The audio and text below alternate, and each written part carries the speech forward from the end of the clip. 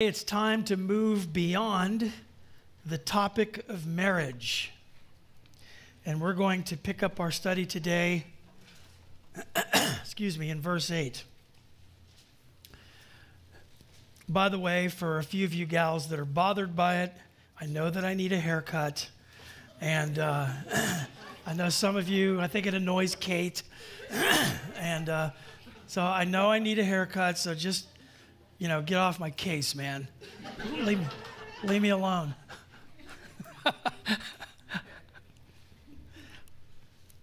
I get in these seasons where my wife's like, hon, it's time. I know. 1 Peter chapter 3. Let's go ahead and pray together, and let's get into this.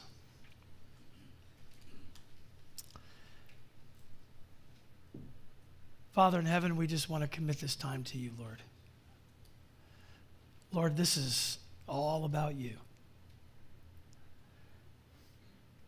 And Lord, we need you more now than we've ever needed you before. As we're watching things unfold in the earth, we know that there is a massive preparation going on. We know that you're setting things up. Pieces of the puzzle are falling into place. Prophecy is being fulfilled. We know that we are at least 2,000 years closer to the end than the apostles were. And so, Lord, we're asking you to ready our hearts. Lord, help us to gird up the loins of our minds, to be sober, and to hope to the end for the grace that is to be brought unto us at the revelation of Jesus Christ. We ask, God, that you would please allow these times, these moments, just like this, to build us up. So many things want to divide our attention. We are more connected to a variety of things than we've ever been connected to before, and yet we are so disconnected at the same time. So, Lord, while we are here in the privacy of this room, in the quietness of this room, here amongst your people, Lord, we ask that you would please cause your face to look down upon us today and bless us, Lord. Bless us with your presence. Bless us, Lord, with an understanding as we look into your word, as we dissect word definitions, and as we attempt to walk through the text verse by verse, Lord, and have it explained. I pray, Father, that you would please just give us the mind of Christ. Give us willing hearts, willing to obey. We may fall so miserably short, Lord, but God, we pray for a willingness to obey. A desire, Lord, to be so tethered to you, so connected to you, Lord, that we just want to please you. So, Lord, meet us here in this time right now, we ask. In Jesus' name, amen. Amen. It is a little cloudy out there today, isn't it? Hey, Stephen, you want to go ahead and turn the light on, this main light? We usually leave it off during the worship, and I think we just forgot to turn it back on so you guys can read your Bible to make sure. I'm not trying to pull a fast one on you. You know what I mean? Got to be able to see your Bibles, right? So,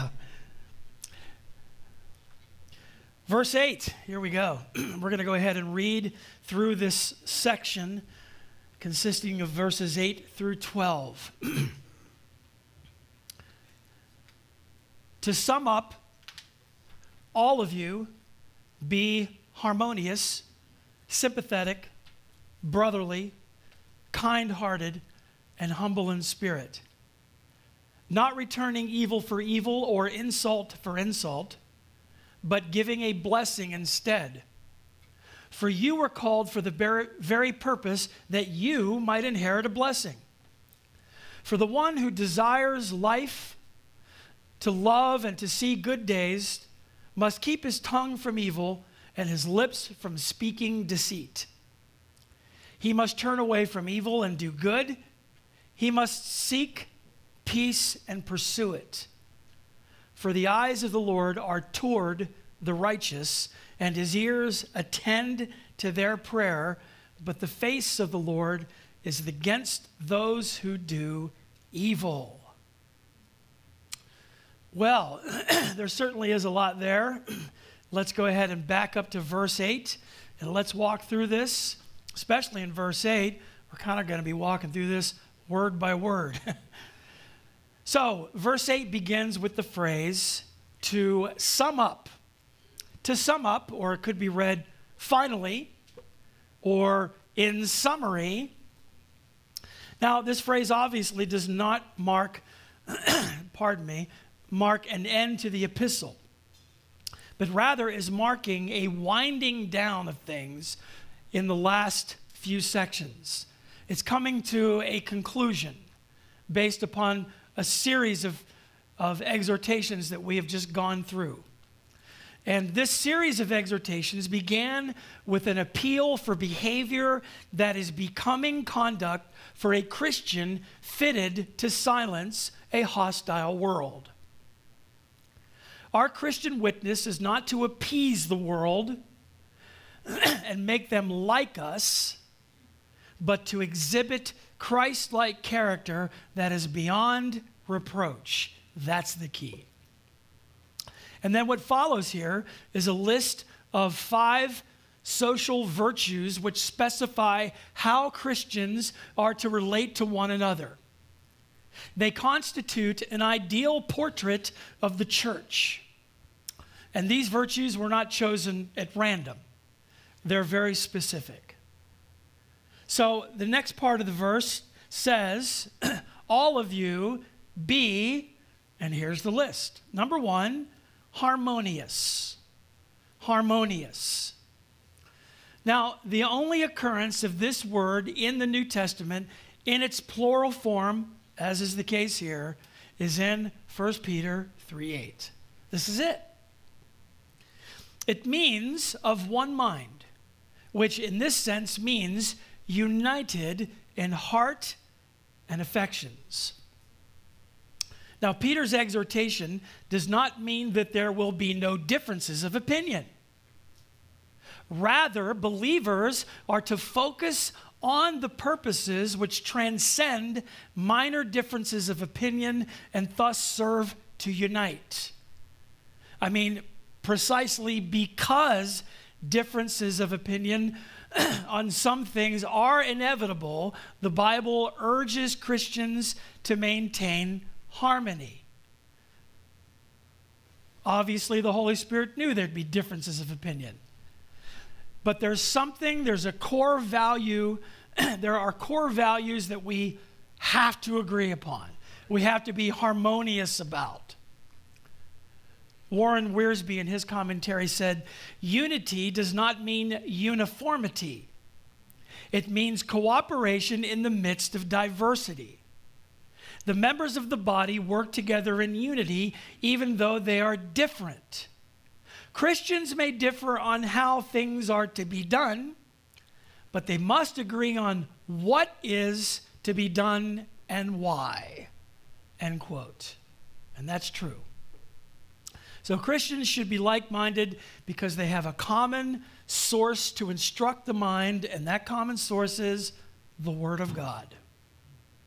The emphasis is on an agreement reached by all receiving the truth of God through His Word. The priority, therefore, is to know the mind of Christ rather than take a straw poll from a diversity of human minds. And you know what can happen when you do that. So we rally around the rallying point, the Word of God, and we're trying to understand that together because we know that's the truth. We know that's the right thing. Listen to this quote. Please excuse me. I am definitely challenged today with this weather. The moist weather does this to me. Here's what one writer said. Peter himself had been told by the Lord that he did not have in mind the things of God, but the things of men, in Matthew 16:23. He had taken the Lord aside and told him, that he was not to do his Father's will, that he, Peter, would not allow him to suffer and die.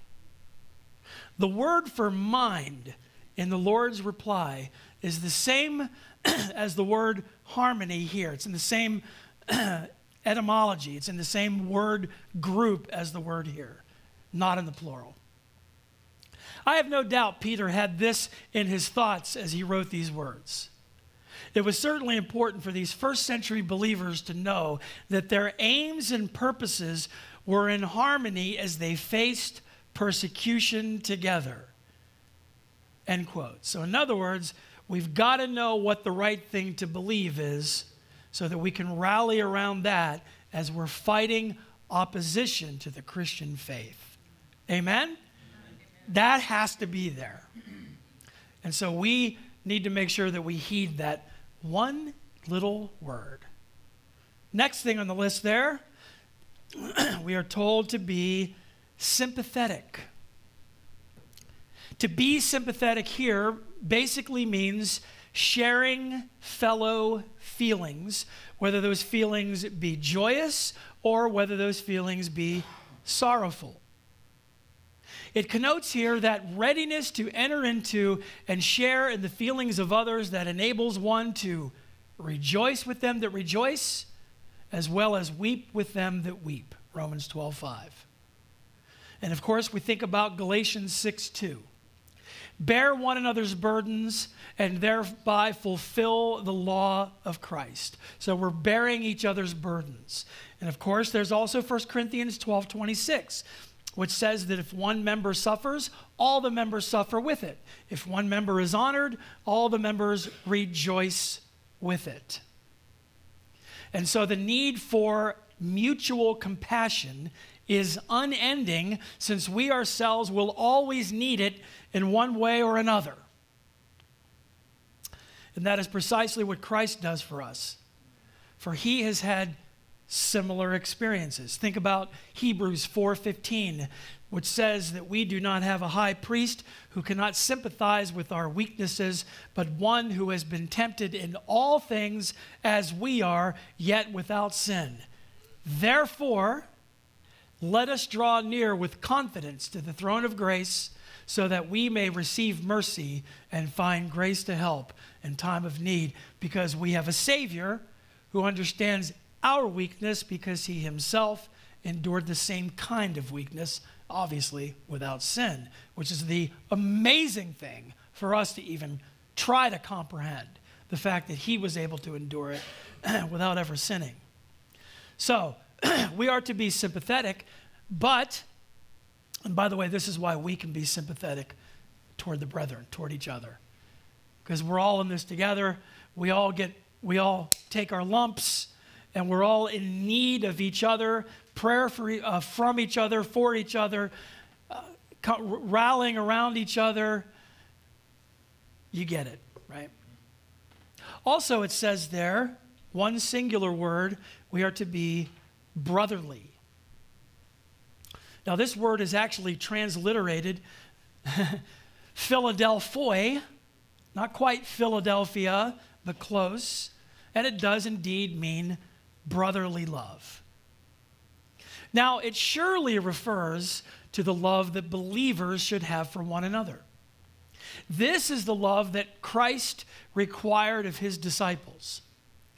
Now, in secular Greek, the term was used of the love of physical brothers and sisters. But in Christian usage, in Christian literature, that word, that phrase, brotherly love, is always used in a figurative sense, denoting the mutual love, which is the bond of brotherhood in Christ, not of this sort of all-embracing brotherly love.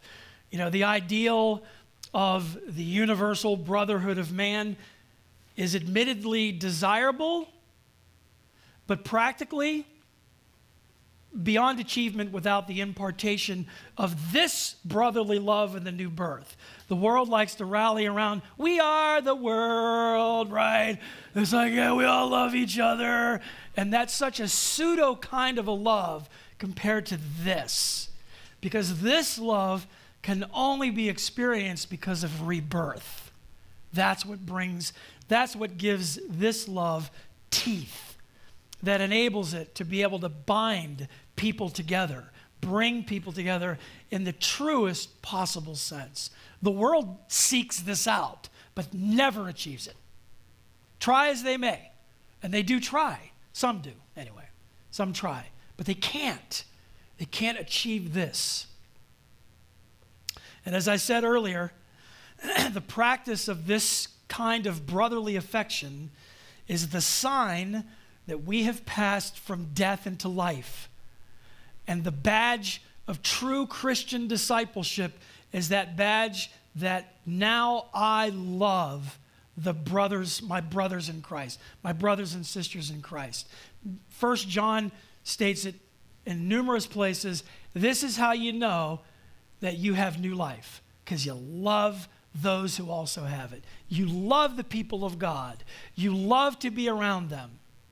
Folks, if you don't really like being around the people of God, something's wrong, right? Something's wrong. There's something out of balance there.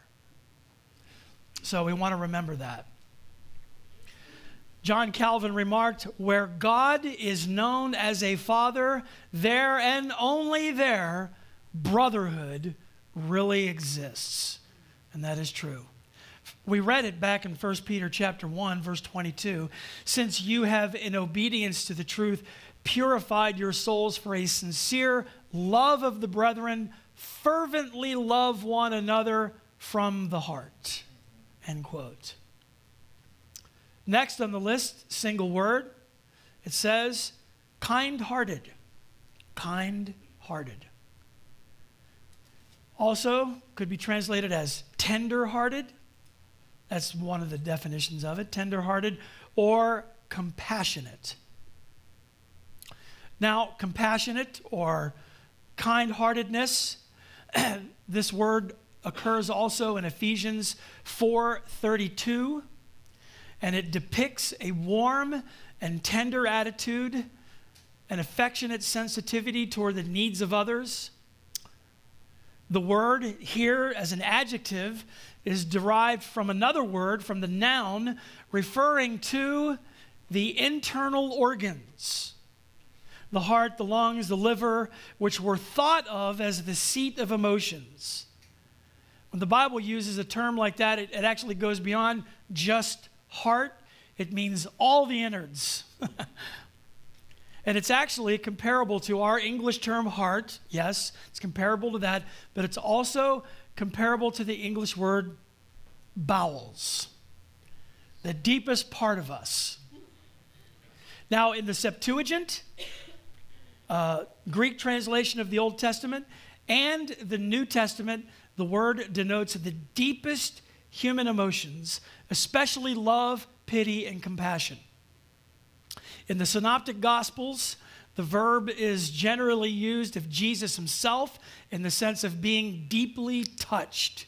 We read that Jesus was moved with compassion, moved with compassionate tenderness. And by the way, I reference a lot as a word is used in the Greek Old Testament, the Septuagint. It's a good idea when you're doing a word study to also include the Septuagint. You can get access to it on the internet. It's all over the place on the internet. And it's nice to see how the word, if it was used in the Old Testament, it's nice to see how it was used there. You've got Old Testament Greek, and then you've got classical Greek, and you've got New Testament Greek, and these different types of Greek languages, different dialects of Greek. It's nice to see how it was used in the Old Testament, because it helps you to understand the etymology of the word, how it was used 1,000 years ago or 2,000 years ago versus how it was used when the writers of the New Testament wrote the New Testament. So that's why I reference the Septuagint a lot, abbreviated as LXX, Roman numerals, LXX. But moved with compassion and tenderness is how Jesus was referenced, and that what I mentioned earlier, Ephesians 4:32, that verse says, be kind to one another, tender-hearted, there it is, forgiving each other just as God in Christ also has forgiven you. Next on the list here, the last thing in the list is humble in spirit. Now, this is derived from a word that's only used in this form here in the New Testament. And it is defined as such: having a modest opinion of oneself, lowly minded. The vitally important quality of humility is the recognition of our own weaknesses and limitations. It recognizes strengths too, but it knows that any strength that we may have comes from God. We are a creature. We are not the creator. And we are utterly dependent on God. In ourselves, we can do nothing. I was speaking to a young man about this yesterday who felt like he wanted to be able to do more for himself, by himself, and he was wondering, is there any way to disconnect from my dependency on God because I just want to be able to, get stuff done by myself? And I said, never. Never. Can never happen. You always have to cleave to the Lord, because without him we are nothing. So our standard of comparison is God himself, and that's why we are humble. We are humbled about the abilities that we have, whatever talents we may have. And we may be talented. We may be good at a lot of stuff. And if we are, we can't take credit for any of it. Somebody might come up and thank us for this or that, and we're blessed to be able to bless them with whatever talent we have, right?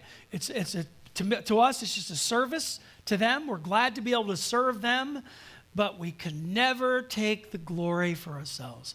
And that's what creates this mindset of humility. We are humbled to be able to do anything that we do, and we count it a joy to be able to serve others with the abilities that we have. And so this humble person has no illusion about themselves. They're not enamored with themselves, and that's what humility is. Listen what this one writer said, quote, "If the Romans rejected the idea of pity, then the Greeks could not understand humility. To them, it was a sign of weakness. One characteristic which has to be present in every believer is the recognition that whatever we have, whatever we have received, we've received by the grace of God. We have no reason to set ourselves above a fellow believer. Our abysmal failure in the past and the frailty of our natural abilities in the present leave us no room for pride. However, we must be careful to avoid a false humility, which is almost as objectionable. It is strange but true that it is possible to be humble and proud of it. I am such a humble soul." Thank you for that. Don't thank me, thank the Lord. And deep inside, it's like, I did do that, didn't I? And that, of course, is also a form of a lack of humility. Now, we're not going to exhaust every thought on this subject now, because this is actually going to come up again in chapter 5. Peter later on is going to underline the importance of humility by quoting from Proverbs chapter 3, verse 34.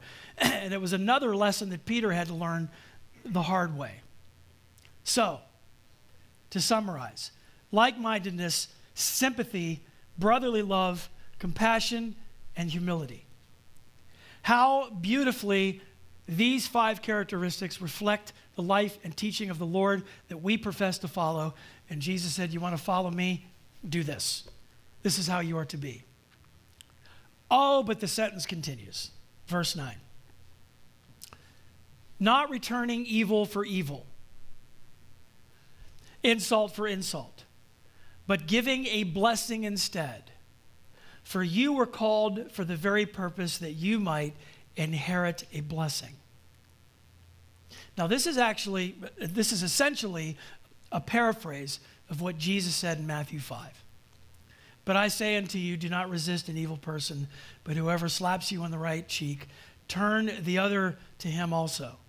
Then later he said, but I say unto you, love your enemies and pray for those who persecute you. Now this is interesting here because Peter is actually showing us how Christians can get even. Okay? Speaking well of those who speak ill of us is very demanding. There are easier options for the carnally minded individual. There is the wide road that Jesus mentions, and we can choose to walk on that wide road. Again, I'm going to quote from Warren Wiersbe. I don't quote from him too much, but Warren Wiersbe, it's almost a tongue twister for me, helpfully suggests that as a Christian, we can live on 3 levels. Listen to this. We can return evil for good, which is the satanic level. We can return good for good, evil for evil, which is the human level. Or we can return good for evil, which is the divine level. Jesus is the perfect example of this latter approach. End quote. Now, Peter has already written that when they hurled insults at him, he did not retaliate. Remember back in chapter 2, verse 23, when he suffered, he made no threats. Instead, he entrusted himself to him who judges justly. Again, that is not easy to do. Now, you'll notice here in verse 9 that there are actually 2 levels of retaliation. We're looking at both retaliation in both deed and word. The word evil in this context is to be understood as something beyond just payback with words. Let's say that I noticed the side of my car is scratched when I come out of the grocery store. There's blue paint in the scratch, and the car next to mine is blue. I conclude they did it. How dare they be so inconsiderate? So I key the car, get in my car, and drive off. Okay? Evil for evil, right? Maybe they saw it and went, oh well. Didn't leave a note in the car, he just went to the store. By returning evil for evil, anything that we regard as injurious to our own welfare and interests, evil is only increased and not restrained. It just allows evil to keep going. And the extent of the evil returned is measured by the size of the evil received. The natural tendency is to return the evil in full measure or perhaps more. Thus, evil is only multiplied. Remember, even when there was deserved punishment in the Old Testament, there was eye for eye, tooth for tooth, stripe for stripe. In other words, it was to match the crime. That's what it was supposed to do. We rarely make it even. We say, I'm going to get even, but we don't really get even. We go beyond that. Here it's saying, don't do any of that. Don't even try to get even. To break this vicious chain, someone must voluntarily endure evil without retaliation. It's like, the soft answer that turns away wrath. I remember many years ago, a brother in Christ, I don't know if he's here. He is here. I saw him earlier. But Paul Scrivener was the man that did this. He probably doesn't even remember this. But I remember one time we pulled up to this construction type thing, and we were supposed to meet someone there early in the morning, and we got there, and we didn't see anybody, and we went up to the construction trailer and knocked on the door and knocked, and finally somebody answered. They swung the door open, like, what? Whoa. And Paul just had this big smile on his face, said, good morning, sir. And he just loved up on that guy, and it completely disarmed the guy. He felt so bad about what he had done. He was just like, oh, sorry. And immediately went into like this apologetic. And Paul, as we're walking into the building, he whispers under his breath at me, a soft answer turns away wrath. And I just went, amen, brother. It was very good. And here, the next part of the verse, insult for insult, well, that brings the prohibition into the realm of speech. So now we go beyond keying the car to get back to verbal attack. Now, for the unregenerate nature, this prohibition is even harder to obey, because an individual may have enough self-restraint not to resort to active violence, all right? But they may yield to the less violent urge to use retaliatory and abusive language against another who has injured them. And the believer is being told that they should refrain from all vengeance as being the prerogative of God alone. We just love to get someone back. Romans 12 says, never take your own revenge, beloved, but leave room for the wrath of God, for it is written, vengeance is mine, I will repay, says the Lord. But look what it says in verse 9, the rest of it there. Instead it says, but giving a blessing instead. So rather than evil for evil, insult for insult, giving a blessing instead, for you were called for the very purpose that you might inherit a blessing. Now, the word for blessing here actually means to seek a person's highest good. And believe it or not, the word is connected to the word, the etymology of the word, it's connected to the word eulogy. But eulogizing doesn't need to wait until a person is gone. Whatever people say of us, we must bless them because we wish the very best for them. That is, what we wish is God's best for them. Now, we may have no direct means by which we can bestow a blessing on them, but we can pray that God will do for them that which is outside of our power. And let us be reminded of the occasion when Stephen prayed for those who stoned him, and he said, Lord, do not hold this sin against them. So he was blessing them as they were killing him.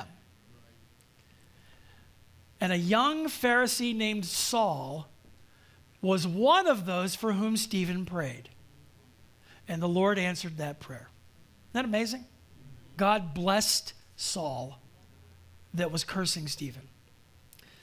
The Christian should always be more concerned with mercy for others than he is with justice for himself. Let me repeat that. The Christian should always be more concerned with mercy for others than he is with justice for himself. One writer said, in Christ, God blesses those who have sinned against him.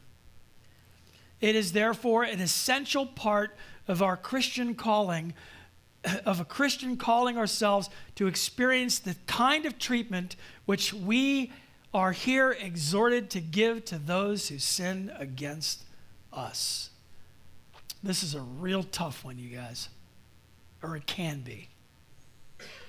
Peter reminds them, he reminds us that this is behind the calling of every believer. Notice the very last part of verse 9, it says, because to this you were called so that you might inherit a blessing. So they understood that in becoming Christians, they would have to act in this way, and the fact that they were called confirms that their inheritance is secure. The use of the word inherit here indicates that this that they received as a gift, not as a blessing that they had earned or deserved. And they might also remember that not every blessing which they are to inherit is in the future. A blessing bestowed on someone else can also bring immediate blessing to them. The experience of every believer in every generation who has practiced this precept confirms the truth of it. It is definitely more blessed to give than to receive. And when we are able to bless in this way when we're being insulted, it does something to our hearts. And it also lets the other person off the hook, in a sense. So even in their severe trials, there are still greater blessings to be received, and sometimes in unexpected ways. So they and we should remember that the world's view of good times is going to be very different to the view which God has. We know that many of Peter's readers were suffering greatly, and we're going to continue to suffer very greatly. The Acts of the Apostles provides some background to the pain which the first century Christians had to face. But who would doubt that Paul and Silas, for example, would look back on those days as nothing other than good times? And so we have to understand that they're being told to do this in a context where hostility is just breathing out all over them. And we sort of feel that way as Christians in the United States today, don't we? I mean, we are witnessing a kind of hostility in our culture right now toward Christian norms, Christian ideals. We're seeing a hostility that, I haven't seen since I've been a Christian. I've been a Christian almost 35 years. And it's an amazing phenomenon. And the tendency is, you got to really watch out, man. When you got the news on, you're watching the news or you're reading whatever it is you read on the internet, and it's just pushing that button in you, just making you mad. Oh, I just want to go out swinging. Just give me something to swing at. And sometimes we don't even realize that we are victims of Satan himself. Our hearts are just overwhelmed by some of the things that we're looking at as we glance out over the horizon. And God's, just like Jesus told his disciples, yep, I'm sending you out into the midst of wolves. Be wise as serpents, but gentle as doves. So we're being called here to walk. We're being called here to walk in that. But verses 8 and 9 are actually confirmed and substantiated by a quote from the Old Testament. Peter now is going to provide some information on how it is we can enjoy good days. Look at verses 10 through 12 again. For the one who desires life, boy, that could have been a big typo, huh? Yike. For the one who desires life, to love and see good days, he must keep his tongue from evil and his lips from speaking deceit. He must turn away from evil and do good. He must seek peace and pursue it. For the eyes of the Lord are toward the righteous, and his ears attend to their prayer. But the face of the Lord is against those who do evil. Now, the psalm here, obviously, this psalm, and this is a quotation, by the way, from Psalm 34, verses 12 through 16. If you have a NASB, New American Standard, you can see that those three verses are all in caps. So that means that it's a quotation from the Old Testament. And this selection from Psalm 34 obviously was not selected arbitrarily, since it addresses the issue faced by Peter's readers. The psalmist here reminded his readers that the Lord rescues his own when they suffer, and that he, the Lord, will judge the wicked. Meanwhile, the righteous display their trust and their hope in the Lord by renouncing evil, it says, and pursuing what is good. Now, it's not difficult to see that the themes that are central in 1 Peter are evident in that particular psalm, which it's a psalm about the suffering of God's people and encouragement for them when they are suffering. Their ultimate deliverance, the judgment of the wicked, the notion that a godly life is evidence of hoping in God, all of that are contained here, and they're all contained in Psalm 34 as well. And these verses here sort of encapsulate what we find throughout Psalm 34. Psalm 34 is one of the most quoted psalms of encouragement that I have known since becoming a Christian over 3 decades ago. People read from Psalm 34, preach sermons from Psalm 34 all the time. If you've never read it, read Psalm 34. It's powerful. In the psalm, The life and the good days refers to earthly life and joys. Peter is using these terms not limited to this life, but goes beyond it even to final salvation. It's not either or, it's both. If a person wants to live a good life now, Joel Osteen liked to say that, right? Your best life now. No, I'm not going there. I'm not going down that trail of heresy. But if a person wants to live a good life now and in the world to come, this is telling us they must shun evil and do good to all in order to receive that blessing. Verse 10 hits on the taming of the tongue. And we've had so many teachings on the taming of the tongue over the last year. The believer must refrain from every evil of the tongue, whether it's slander, whether it's obscenity or lies. So much evil is expressed and so much pain is caused by the misuse of the tongue. Nor should there be anything in our speech which is deliberately calculated to mislead, it says there. Peter speaks of deceitful speech. Lies, even so-called white lies, are anathema for the Christian. Not least because they never passed the lips of our master, for no deceit, it says, we read back in chapter 2, was ever found in his mouth. Then you get to verse 11. Not only are believers' words to be above reproach, but his deeds too, it says, must be blameless. The Christian life is not one of passivity. The priority of God's grace can never be used to deny the need to take action. A life of goodness does not simply happen as believers meditate quietly in their bedrooms. Believers must make a conscious effort to turn from evil. That says they must devote themselves to what is good. Jonathan actually touched on this a couple of Wednesdays ago when he emphasized the need to seek God's wisdom. Same idea as here. We're seeking after these things.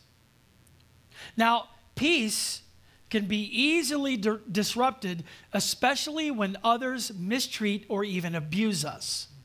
So here, the believer is being told that they must seek and pursue peace. And this peace will only be reserved if believers do not insult and revile others, and if they extend forgiveness to others, to those who injure them. That's how they resist the desire not to pursue peace. Pursuing peace means this proactive idea of blessing those who curse. That's how we pursue it. We're going after it. We are, Jesus said, blessed are the peacemakers. That's what we want to do, is we want to be those who are pursuing peace. Right? Now, of course, peace without truth isn't really peace, right? We're not talking about laying down the sword of truth. That's not what we do. But man, we just love God so much. We just want to see God's best for every person. That's why we witness to people. We want to see God change their lives. So if we see him raising a ruckus around us, you know, it just rolls right off like water off a duck's back from us. And we're getting to the meat of the situation when we talk to someone. You know, have you ever witnessed somebody that just was cussing in your face? And sometimes it's a little unsettling when you're trying to witness to somebody and they're just behaving in a belligerent way, and you just look right past it. Look to their heart. Say, Jesus died for you.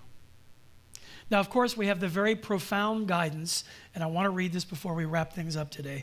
We have the very profound guidance from the Holy Spirit in Romans 12. How can we look at this in 1 Peter without going and looking at a few verses in Romans 12? It just makes good sense. So let's go to Romans 12 real quick.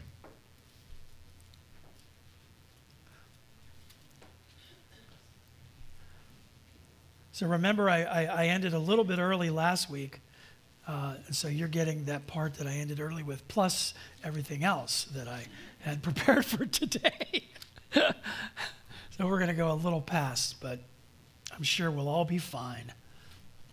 Romans 12, we really, man, oh man, if there's a chapter to memorize, right? Romans 12. Romans 12, verse 14. It's like an anthem. Verse 14 says, bless those who persecute you. Bless and do not curse. Rejoice with those who rejoice and weep with those who weep. Quoted that earlier. Be of the same mind toward one another, like-mindedness. There it is again. Do not be haughty in mind. There's that humility thing, right? But associate with the lowly. Do not be wise in your own estimation. Never pay back evil for evil to anyone. Respect what is right in the sight of all men. If possible, now I love the way this is worded. If possible, as far as it depends on you, be at peace with all men. That's what it means to be a peacemaker.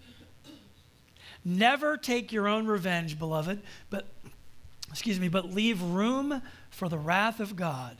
For it is written, vengeance is mine, I will repay, says the Lord.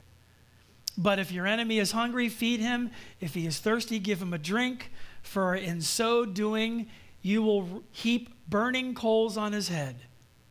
Do not be overcome by evil, but overcome evil with good. That's what it says, isn't it?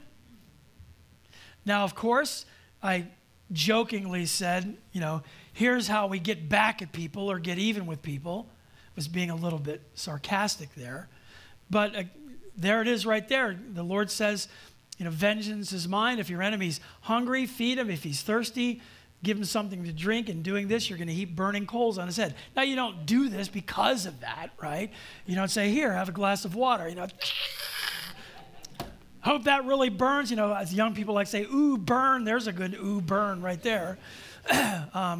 You don't want to do that because you want to pour heaping coals on his head. That's not what this is saying. But you end up doing that because you disarm them. You're not giving them a reason to want to go back at you, right? You've disarmed the situation. Disarming is always the best, right? Nobody should want to go to war, right? So if there's anything we can do to resolve this, let's resolve it. Because that obviously brings the most glory to God. Do not be overcome by evil, but overcome evil with good. Back to 1 Peter, let's wrap this up. Last verse. Well, last verse we're going to cover today. We can't leave out verse 12, because this is very important, obviously.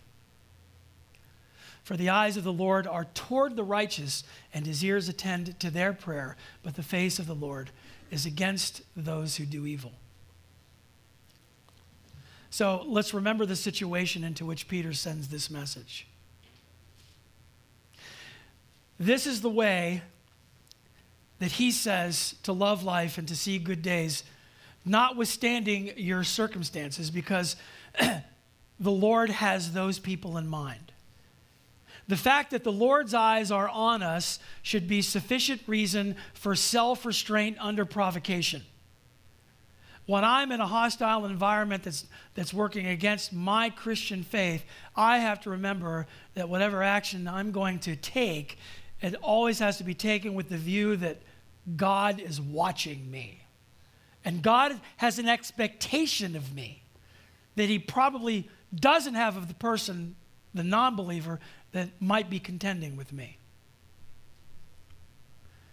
Equally to know that the one who suffered in a similar yet greater way is watching not only makes self-defense unnecessary, but we should be ashamed when we react in the way that we're being told not to react here. Sometimes we get a kick out of it.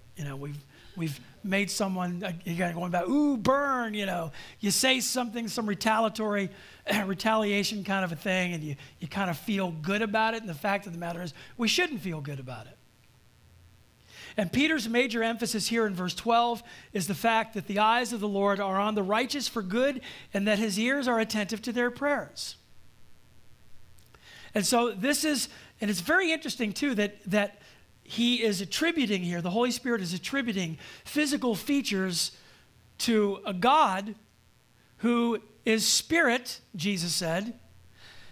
And what this does is it serves to illustrate the intimacy of our relationship with him. The fact that God sees and hears and knows, and there's this bonding that we have with God. And this is the availability that we can go to God at any time. We can pray to God at any time. We have access to God all of the time. And God loves us and he cares for us.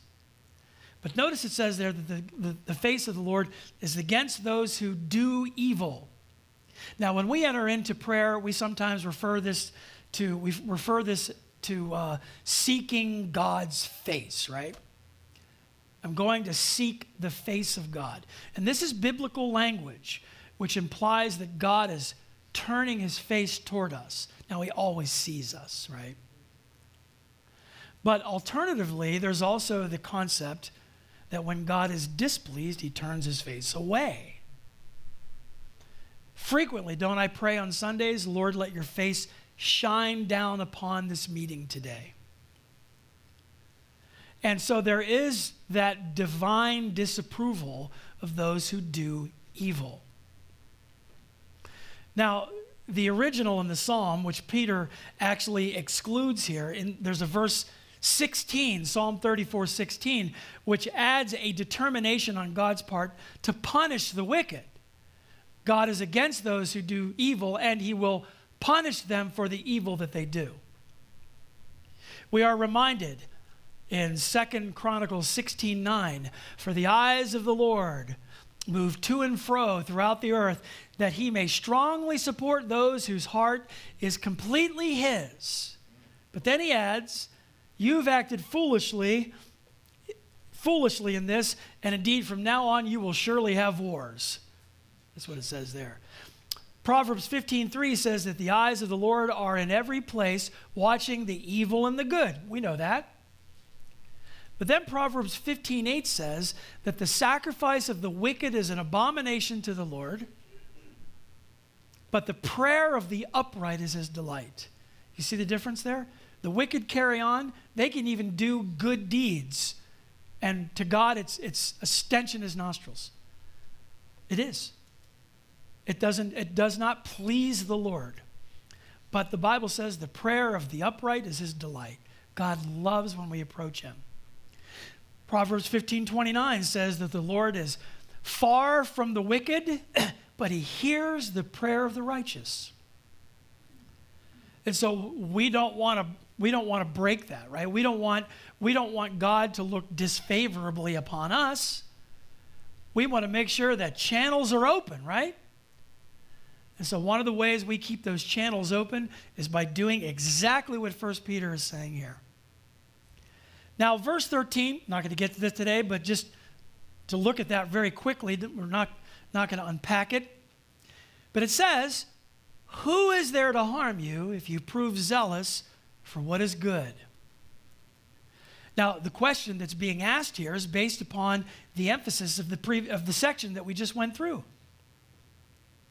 And the question, we'll get to the answer next week, but notice it says that who will harm you if you prove zealous for what is good? In other words, if you prove zealous for doing good, good as defined by God. Not our interpretation of what is good, but what God says is good. And he just gave us a whole list of the things that God says, this is good. This is what I like. This is what pleases me. And the Lord says, if you want to see good life, if you want your life to be blessed, and if you want to have a little snapshot of what's going to be yours in eternity, do these things, the Lord says, and you'll be blessed. Have you ever noticed bitter people, life isn't good for them, right? You know, As I said earlier, the apostles could go through the pain and the trials that they went through, and they would testify, no, this is the good life. Paul and Silas in jail after they had received many stripes, it says, and their feet and hands were put in stocks, right? And they sang praises all night. It was the good life. It's always the good life for the Christian because they belong to God. And whatever this world throws at them is only temporal. It's the good life. When we're going through trials, it's still the good life. It's always the good life because we belong to God and we know what's coming. We know what's coming in the future. Amen? All right, I'll stop there. I can keep going on. Let's stop. Let's stand. I think we get the point, right? Hopefully, we get the point.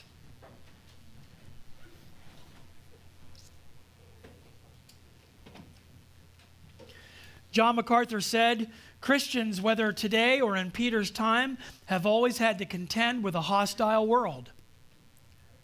But they can live humbly, respond to persecution in a Christ-like manner, and adhere to God's standard of authority because they have the promise that even in the midst of trying circumstances, God is watching over them, protecting them, and ready to extend his blessings. End quote. And with that I say, amen. Heavenly Father, I thank you, Lord, for everything that we have just read, Lord. Lord, what a rich time that is reading through those passages, God. And Lord, we pray that you would do that work in our hearts that only you can do. Because we recognize the world can't walk this way. They may try to take a high road, Lord, but they fail miserably. And Lord, we understand that we can actually walk this way because of new birth, because of renewed hearts, renewed minds. And so, Lord, we do understand that there is that process of sanctification, Lord, where our minds are renewed and yet need to be renewed. And so, Lord, we want to walk with you. And we want to be renewed in the spirit of our minds. And we ask that you would fulfill that in us, Lord. In Jesus' name we pray. Amen and amen. God bless you guys.